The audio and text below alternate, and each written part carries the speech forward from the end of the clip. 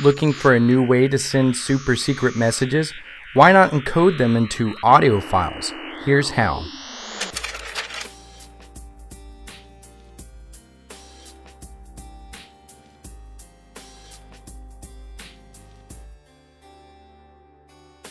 Being a huge Batman fan, I've been keeping up with the upcoming Dark Knight Rises movie.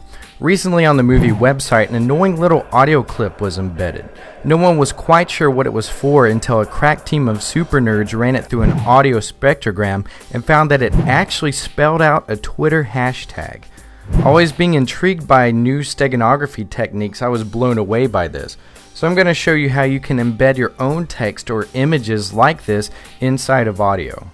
First, we need a program that will convert images to sound waves. For Windows users, you can use a free program called Coagula. For Mac users, you can use MetaSynth, which is a bit pricey, but if you're using a Mac, I'd assume you're used to overpriced technology. Then we'll need a program that shows us the spectrogram of audio. Amazingly, Sonic Visualiser is available for free for Windows, Mac, and Linux. Optionally, if you want to mix your secret message into other music, you can use Audacity to mix the audio tracks together. It's also free for all the major platforms. Using an image editor such as GIMP or Photoshop, you want to create a black and white image either by making a new one or converting an existing image to black and white. Then save the image as a JPEG file, open up Coagula and go to File, Open Image, and select your black and white image.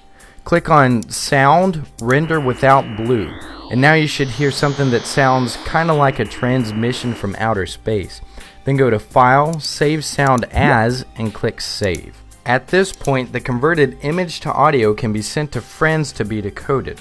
To decode the audio, open up Sonic Visualiser and go to File, Import Audio File.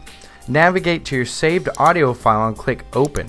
The image will be encoded in the audio spectrogram, so to view it you want to go to Layer, Add Spectrogram, and add a spectrogram of your mixed audio.